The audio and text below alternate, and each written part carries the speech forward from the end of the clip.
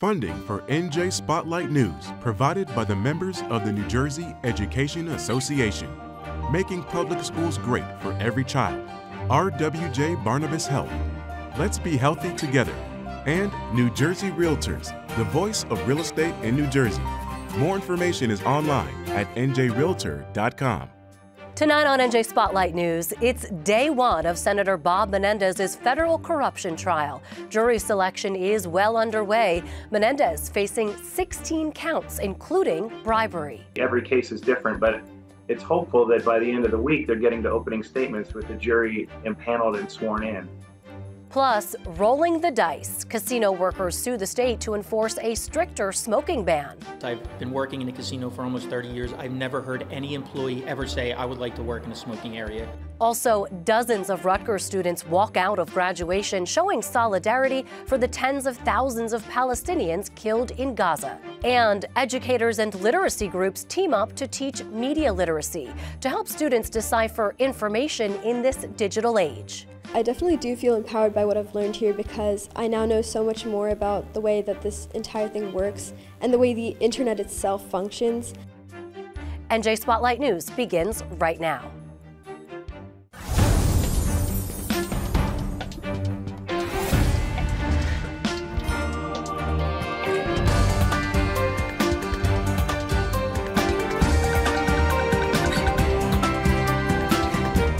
From NJ PBS Studios, this is NJ Spotlight News with Brianna Venozzi. Good evening and thanks for joining us this Monday night. I'm Brianna Venozzi. For the second time in less than a decade, New Jersey's senior U.S. Senator today found himself inside a federal courtroom on trial for bribery and corruption charges. This time, Bob Menendez is fighting allegations that he traded his political influence for cash, gold bars, and other luxuries to benefit 3 New Jersey businessmen and aid the governments of Egypt and Qatar. As jury selection got underway, the 70-year-old Democrat sat with his lawyers and 2 of his co-defendants, New Jersey businessmen Fred Davies and Wael Hannah, who are accused of paying Menendez the bribes. A third businessman, Jose Uribe, accepted a plea deal and is cooperating with the government, while the senator's wife, Nadine Menendez, a key figure in the case, will be tried separately in July after she undergoes surgery for an undisclosed medical condition. Menendez is facing 16 felony charges, including bribery, fraud, obstruction of justice, and acting as an unregistered foreign agent, of which he's pleaded not guilty. Judge Sidney Stein today said once the jury is selected, the trial is expected to last up to 7 weeks. Senior correspondent Brenda Flanagan was one of a handful of reporters who got to the courthouse early enough to get a seat inside the room and joins us from Manhattan with the latest. Brenda. Brianna, most of today was spent on jury selection here over at the federal courthouse in Manhattan. That's day one of a trial that's expected to run 6 or 7 weeks. Senator Bob Menendez again fighting charges of bribery and corruption. He's accused of selling his influence, using it to benefit his co-conspirators, businessmen in New Jersey, but also foreign governments, Egypt and Qatar. Now, in exchange, he got allegedly hundreds of thousands of dollars and gold bars that agents found stashed around his house that were used to fund a lavish lifestyle for himself and his wife Nadine. Now, this morning, Menendez breezed into the courthouse at a brisk walk. I saw him right outside the courtroom. We exchanged a pleasant good morning. He seemed upbeat. He was smiling, talking with his attorneys, but he's been through this before. He beat a corruption rap back in 2017 with a hung jury. But it's apparent that there's some tension between Menendez's legal team and the prosecution here over documents that were requested but were not turned over. And the judge, Judge Sidney Stein, admonished both of them. He said, quote, "There's been too much gamesmanship here, and I want it to end now. Everyone should operate in good faith, and I'm not sure I've seen that." Then jury selection started. Judge Stein essentially crowded 100 prospective jurors into courtroom A23, and then he questioned them one at a time to see who could essentially make it through a 7-week trial, 9 to 5, Monday through Friday.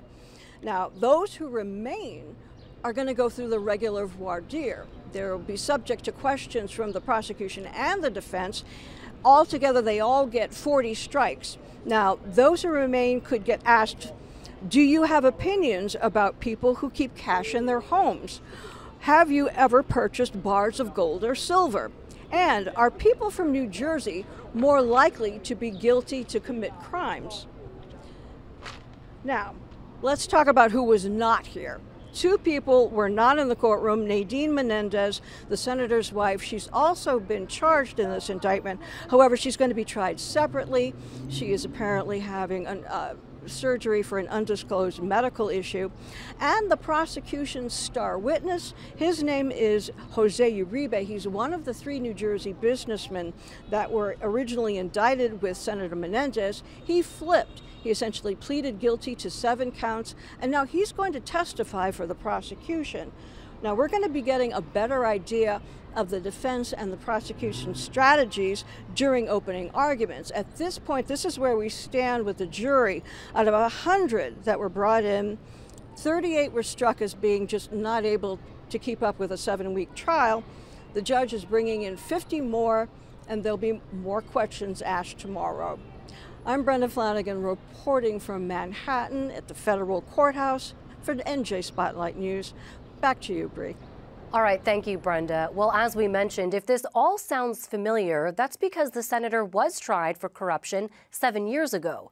That case in 2017 involved separate allegations that Menendez took bribes from a wealthy Florida eye doctor, but it ended in a mistrial. Menendez went on to win re-election, and prosecutors in his current case allege commit even more brazen corrupt acts. The senator's defense attorneys claim the government has been trying to get back at Menendez ever since. Joining me to talk about the nature of the new charges and what we can expect throughout this trial is former federal prosecutor Chris Comiccione. Chris Comiccione, good to have you on the show. I'm happy to get your perspective on this. Let me just ask you first, what's different about this case for Senator Menendez this go-around? What do prosecutors have to prove? Well, in this case, they've alleged a much more specific quid pro quo, or this for that, which is a standard that's required under federal jurisprudence to be able to prove a conspiracy to commit extortion and bribery. It has to be specific. If you do this for me, if you exercise this official action on my behalf, I will in turn give you this thing of value, which in this case, the indictment alleges is cash, a luxury sports car, and gold bars, and etc. So they have to be able to connect those cash payments, the car, there was a diamond ring in the mix as well. They have to be able to directly connect those to the acts or the favors that Menendez carried out? That's right. It has to be specifically linked to that. And it doesn't need to be in terms of the evidence that's provided to the jury. You don't need to necessarily have it in writing and, some written confession or recording. If the circumstantial evidence is enough for them to conclude that, then that's sufficient. But the jury will get instructed that quid pro quo, that this for that, has to be specific. Several years ago, the Virginia governor, McDonnell, the Supreme Court struck down a theft of honest services prosecution under the same statute, and they ruled that this specificity was required. And part of the reason that is because an elected official, like a senator in this case, they carry out official sworn obligations and duties. So the burden on the government is to be able to show he might have taken this official action or inaction or otherwise, but the purpose of it was not because of his sworn senatorial obligations and duties. It was to personally enrich himself or his loved ones or his family. So they have to make that connection and prove it beyond a reasonable doubt. And so with that said, would it be fair to assess that the prosecution has a stronger case this time than the corruption charges that were brought against the senator back in 2017, that trial, of course, ending in a hung jury? Well, just reading from the written indictments that were returned in each, I think so. They came loaded for bear in this particular indictment, and they've since superseded it, as you're aware, after one of the co-defendants, Jose Uribe, agreed to plead guilty and cooperate. So they went into great detail in what's commonly referred to as a speaking indictment to not just make the allegations, but explain and corroborate how they arrive at that. And the way they do that is through text communications, recordings, emails, and evidence of concealment, which is really valuable in a criminal prosecution, because when a jury is left to trying to determine if somebody has criminal intent to commit a crime, if you can show some kind of concealment where a defendant tried to cover his or her tracks, that's really indicative of their mental state, and it goes very far in the government being able to prove their case. What do you make, Chris, of the jury selection process so far today? Do you expect it'll be difficult for the judge to seat a jury? As Brenda explained in her reporting, some really colorful questions that were put before the prospective jurors. Should we expect this to take several days? I do know this in the federal practice, especially in Southern Eastern District of New Jersey, the judges have it down to a science in expeditiously picking juries. They'll have a number of hundreds of prospective jurors sitting, waiting in the wings, and they'll bring in those jurors in the box and go through the questioning process. The parties will have challenges for cause, peremptory challenges, but the goal is to get to 12 plus perhaps 2 or 3 alternates. So again, all the facts are difficult to kind of assess. Every case is different, but it's hopeful that by the end of the week, they're getting to opening statements with the jury impaneled and sworn in. Very quickly, likelihood that we'll see those infamous gold bars make a debut in the courtroom? That's funny you asked that. So if I was the prosecutor, I would definitely want those in. I would want the cash, the physical evidence to be able to be presented to the jury. They don't necessarily get to take that stuff back to the jury room when they deliberate, but in the course of presenting the government's case in chief, I would want that stuff to be used. It's a strong visual, no doubt. Chris Cremiccioni is the former assistant U.S. attorney for New Jersey. Chris, always good to have you on. Thanks so much. Likewise, Brianna. Have a good day.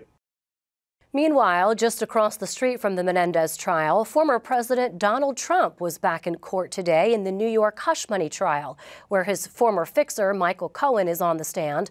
But this weekend, Trump was on the campaign trail right here in New Jersey, where tens of thousands packed onto a Wildwood beach for a rally. He called it a witch hunt as he spoke to the crowd of supporters for roughly 90 minutes. Vowing to turn New Jersey red in the November election, even though he lost the Garden State twice by double digits, and pledged to shut down sanctuary cities like Newark and Philadelphia if he returns to the White House. Trump also took multiple jabs at his Democratic opponent, President Joe Biden, over inflation and the economy, but he also referenced some locals, taking hits on Chris Christie and Governor Murphy, while inviting Republican Congressman Jeff Van Drew up on stage, calling him a star, and weighed in on a critical race, endorsing Mendon Borough Mayor Christine Serrano-Glassner for the GOP primary over her opponent, Curtis Bashaw. That's in the high-stakes election to replace indicted U.S. Senator Bob Menendez. Political analyst Micah Rasmussen says the timing there was carefully crafted. Serrano-Glassner has strong ties to the Trump campaign. Her husband has strong ties to the Trump campaign. This was an announcement that was designed for maximum benefit, maximum surprise. Come into Curtis's backyard, right in the belly of the beast, and make this announcement. And certainly it does blow up that New Jersey Senate Republican primary campaign to some extent. Well, 11 Democrats have thrown their hat in the ring to run in the special primary election to fill the congressional seat vacated by the death of Donald Payne Jr., filing petitions by the Friday deadline for the July 16th race, followed by a general election that'll be held September 18th. The frontrunner appears to be Newark City Council President LaMonica McIver, who's gained endorsements from prominent Essex County leaders, including the chair of the Essex County Democratic Party, Leroy Jones. Also in the mix, Linden Mayor Derek Armstead, Hudson County Commissioner Jerry Walker, State Economic Development Officer Darrell Godfrey, Payne Jr.'s former staffer Shane Emilius, Brittany Claybooks, who is a former East Orange councilwoman and Andy Kim campaign staffer, among others. On the Republican side, small business owner Carmen Bucco filed to run. Dozens of Rutgers, New Brunswick graduates used their commencement on Sunday to take one final stand against the war in Gaza. About 60 students walked out of the ceremony held at the University Stadium in Piscataway wearing colors of the Palestinian flag and keffiyehs, which are the traditional Middle Eastern headdress, some holding them high for everyone to see. They quietly filed out about halfway through the graduation event, waiting until the commencement speaker was finished. Students say the demonstration wasn't wasn't planned by a specific group, but it caught on after several graduates began walking out. Similar commencement walkouts took place across the country over the weekend, following weeks of pro-Palestinian encampments and protests, including on the Rutgers, New Brunswick campus, which students agreed to disband on May 2nd after getting the administration to agree to some of their demands. In our Spotlight on Business report, Atlantic City casino workers take their smoking battle to court. Oral arguments began today in a lawsuit brought by casino table workers represented by the United Auto Workers Union, who want a loophole closed in the state law banning indoor smoking that's allowed people to continue lighting up on casino floors. Workers say it puts their health at risk, but another union representing separate casino workers say a full ban, that would be bad for business. And as Ted Goldberg reports, they've got the New Jersey Attorney General on their side. The purpose of this law is to prevent sickness and death from secondhand smoke.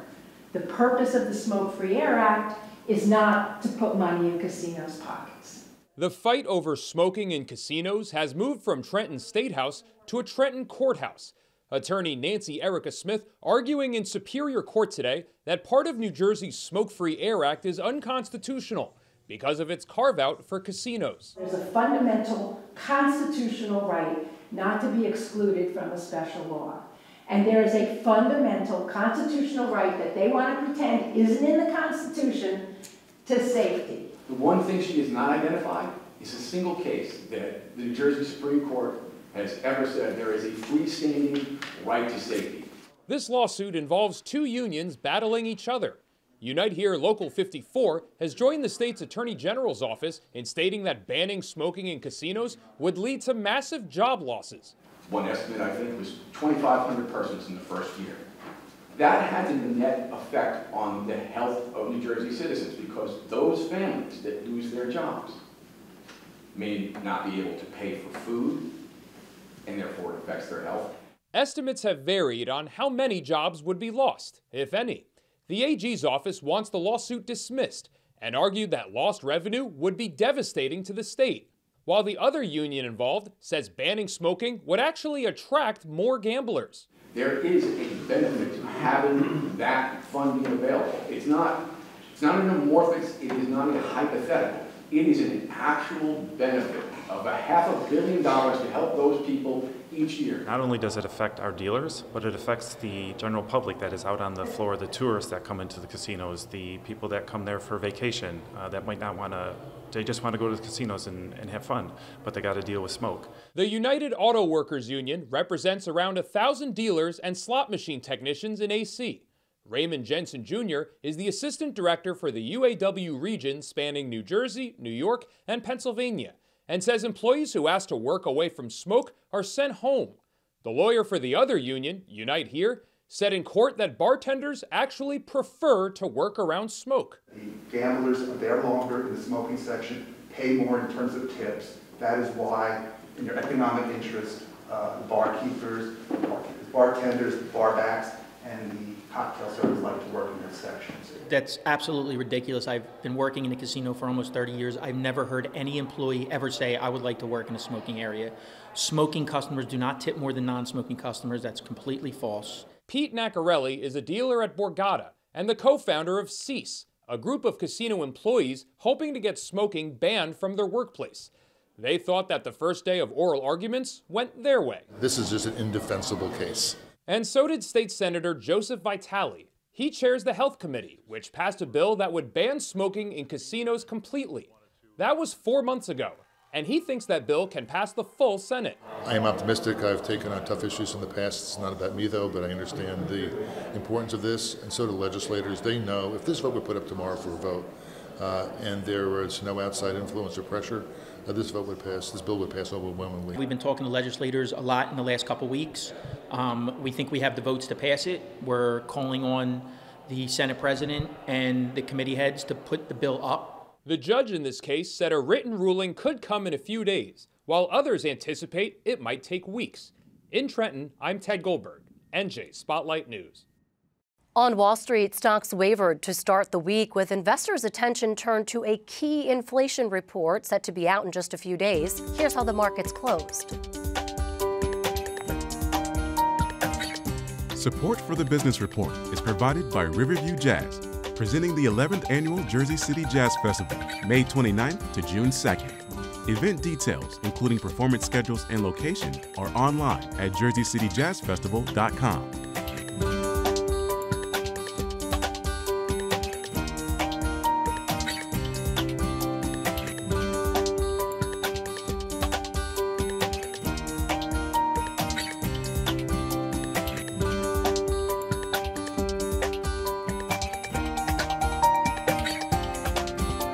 Well, New Jersey became the first state in the nation last year requiring students to learn about media literacy during their K-12 education.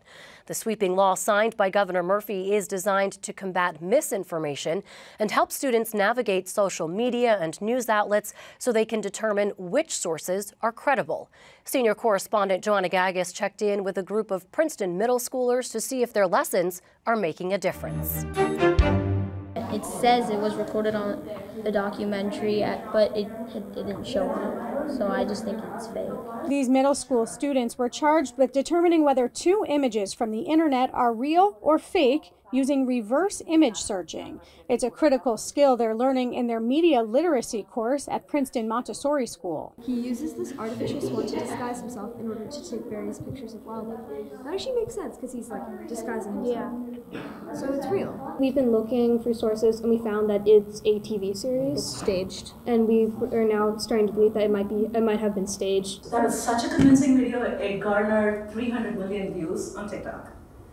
All this is to say, it's not easy to spot, real from fake. Their teacher, Aish Sami, is a member of the News Literacy Project, a nonprofit organization that's working with teachers to develop best practices around teaching media literacy. My hope and dreams for the students when they walk out of the classroom is to feel empowered to sort of analyze information if there is need be, and be more informed consumers of cyberspace. Last year, the Murphy administration passed a law requiring media literacy education for all students, grades K through 12, but Kim Zito, a librarian who teaches media literacy in South Brunswick, says the initiative is stalled. The bill passed for an information literacy standards to be developed, but they haven't started yet.